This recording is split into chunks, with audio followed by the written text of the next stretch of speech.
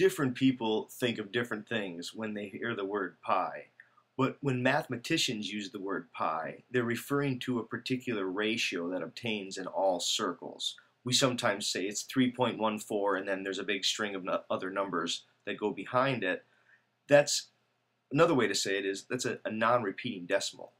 To say that it's a non-repeating decimal is to say that that number never ever repeats itself.